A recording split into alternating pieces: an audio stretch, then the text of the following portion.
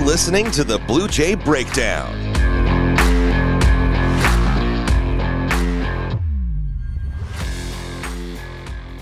Welcome to the Bluejay Breakdown. Anna Bellinghausen and Jacob Padilla right alongside with you to talk about opening night at CHI Health Center Omaha.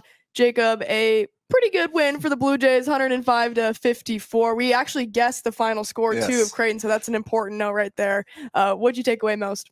Yeah, 105 points. Like, that's a pretty good takeaway right away. Just the way they shared the ball, the unselfishness, the passing.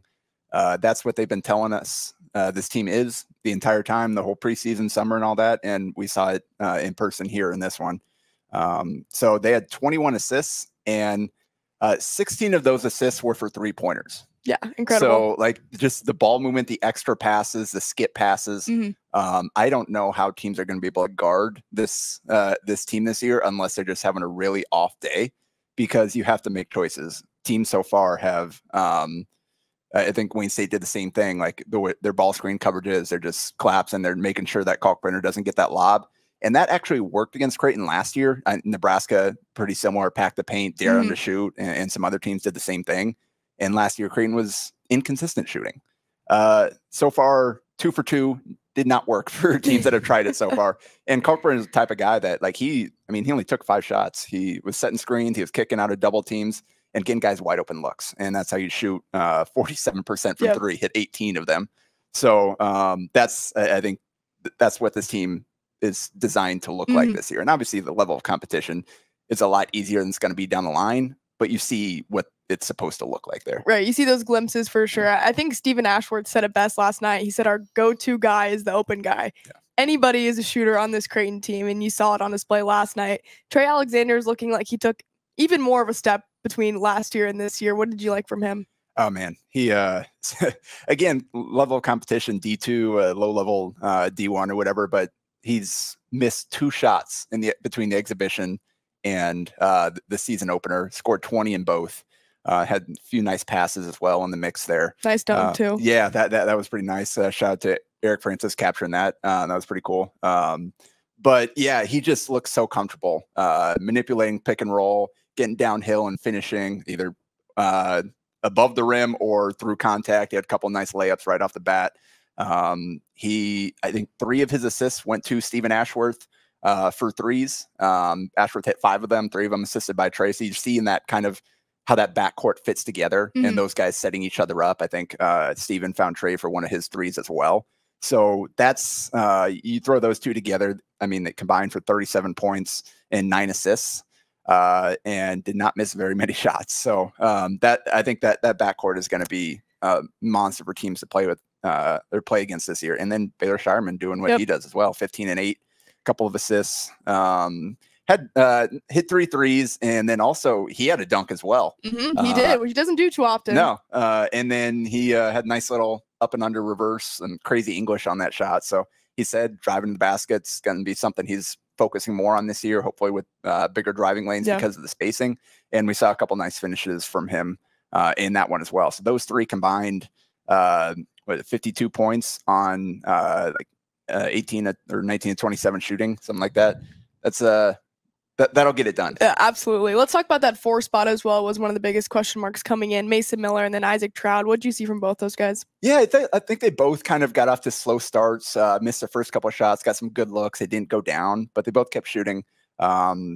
Mason hit 2 threes in the span of like 3 or 4 possessions back to back in the second half after missing his first couple of looks. Isaac went 1 for 5, and honestly, the one he hit was the toughest look he got. Yeah, nice little off movement shot coming on top after missing some good looks from the corners. Went 2 for 3 down the stretch. Came in clutch to meet the 105 point total that we set. The deal. Yeah, he did seal the deal there. So, but I think the thing that Greg McDermott pointed out that he liked best was the rebounding. Neither one of them really rebounded much in the Wayne State game. Mason had 8 and Isaac had 6, and they were both active on both ends, offensive and defensive glass. And that's what they're going to have to do. Yeah. They're going to have to hold their own on the glass, especially with, Kalkbrenner is a guy that clears out space. He's not a guy that goes and rebounds out of his area, especially with the way that he protects the rim. A lot of times that'll take him out of position to secure the board. So it's going to be key for, in addition to the guards, guys like Mason and Isaac to really get in the mix there. and secure the ball. So that, I think defensively will continue to be a work in progress for both those guys. And it'll be both will struggle at times depending on matchups. But overall, I think it was a pretty solid debut for Isaac and Mason for his second year playing. Yeah, I got quite the list of debuts with Stephen Ashworth as well. Obviously, we talked about him doing so well. I spoke to Greg McDermott preseason in that preview, and I asked him what's his biggest challenge for his team, and he said finding our defensive ceiling. One thing I will point out is that Florida A&M only got to the three-point line and attempted 7 shots, right? So protecting the perimeter has obviously been a key for them. What did you see from that defense? And again, not as quite a big of an opponent that Creighton will face throughout the year, but still some good glimpses. Yeah, and I mean, it's tough to gain anything from a game like this from a defense standpoint. But yeah, 7 3-point attempts. Typically, you come in here like you're as the underdog. That's we're gonna have to chuck up a lot of threes because you're not going to be able to get to the rim a lot of times, and especially with the rim protector like Kalkbrenner sitting in the middle there. So I think they did a good job of limiting those attempts, of being there on the catch, chasing guys off, trying to steer everybody towards Kalkbrenner when he was out there on the court, which wasn't very long. Only played 20 minutes because nobody played really more than that. But yeah, I think we'll continue to see how they come together. That is the question, because I think Kalkbrenner's presence gives you that floor, and obviously Trey's a really good perimeter defender as well. But mixing in the other new pieces there, you got to see kind of, all right, how are all these guys going to fit together? Because I think you have some concerns in terms of just quickness, size a little bit in terms of staying in front of guys. So that is a question, one we won't have answered for a few games. Well, another storyline, Josiah Dotzler not redshirting this season, so he will see playing time and got about 15 minutes last night. Very valuable for him. What did you like about that decision? I guess, did you like it, and what do you want to see out of him? So I believe the plan was for him to redshirt when he committed, just because where he was as a player, where they with the veteran guards they've got coming back here ahead of him, probably wasn't going to be a lot of playing time available for that spot. But I think just the work that he put in during the preseason, the improvement he made, really impressed the coaching staff. And that's what Coach Mack said over the last 2+ weeks. He's really kind of turned the corner, really started to show like, hey, actually he can do some things to help us this year. So, and I think part of it too is kind of the state of the roster is they only had 10 guys available to play last night because Jason Green's injured and then everybody else is redshirt. And even Sami Osmani, a senior guard walk on, he's injured as well. So they didn't really have, like, if Josiah redshirt as well, he had 9 available players there. So Max said they need one of those guys that of the crew that could potentially redshirt this year to be ready. And Josiah was the one that showed him, hey, I'm ready for this role. So he's a guy that can get downhill. I mean, his first bucket, great possession where drive, kick to the corner, extra pass. Josiah gets downhill and then gets to the rim all the way for an and one. Like that's what he can do. And that's what he can bring off that bench as a guy that can create some rim pressure. And Coach Mack mentioned the defense is kind of the area where like all freshmen, he's got some catching up to do. But physically, he's got the tools to, once he learns kind of what he needs to do within the system a little bit more, and that becomes second nature, he's got the tools to be able to help them defensively as well. Yeah, Big East basketball is a little bit different than playing at Bellevue West against different Class A teams, but he'll surely find his way. Another headline, signing day across the nation. Jacob, what did you see with the signing class? Yeah, really talented class. I mean, I broke down all of these guys previously, some of their AAU film from this past summer. Top 15 class, I believe, nationally. Jackson McAndrews is the headliner there. Top 40 consensus recruit there. Top 50. Top 40 for most everybody.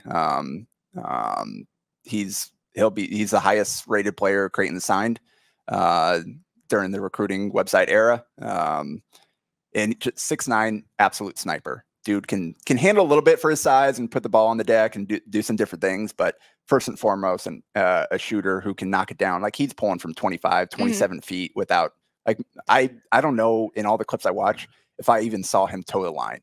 Every shot was from 2, 3, 4 feet behind the line. So that's going to fit right in perfectly with this Creighton system. Larry Johnson, who is 6'4" guard. He is also a 4-star, top 100 recruit. He is an explosive athlete. And so you add him to a shooter like McAndrew, who isn't necessarily an explosive guy that's going to go dunk on you in traffic. Johnson is. He's a guard that can really get downhill, strong going to his left hand. He'll go up and punch it if he's got room. And so you add that to the shooting that Creighton has on the roster now and the other guys in this signing class. I know some of the guys are really high on his potential within that class. He went out the Penguins All-American camp and averaged almost 23 a game out of that camp. Had some really good showing against really good talent there. And then finally, the third piece is Ty Davis, a 6'5" point guard out of Mountain Brook, Alabama, who plays for his dad there for the high school team. And Rivals high on him, has him at 67 in their rankings. Averaged 18 points, 6 assists, 4.5 boards, shot 37% from 3 as a junior. Just really, really, really good passer. Like that's the thing that stands out most about him is just his court vision, his creativity, his live ball, cross court passes. Like I think he fits really well with the other guys in the signing class and the guys they've got potentially coming back next year. Well, it has to be a little bit easier to start recruiting if you're Coach McDermott, especially after the Elite Eight run. Gets guys wanting to go on campus a little bit more. You see him on national television day in and day out. Let's talk upcoming before I let you go. North Dakota State at home. I would say a tougher test out of the Summit League. What do you think Creighton needs to do best from that game moving forward? Yeah, I think the rebounding is something that they really improved in this game that Coach Mack was happy about.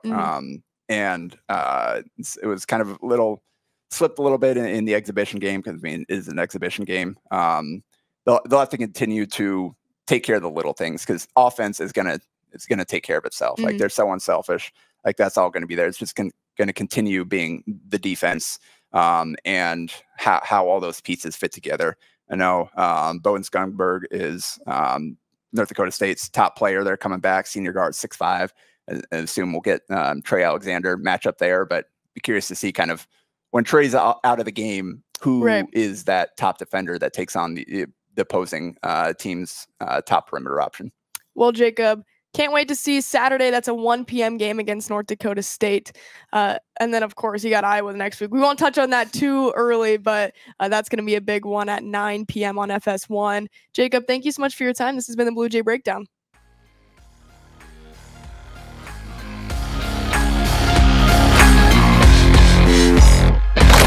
A Hurrdat Sports Network production.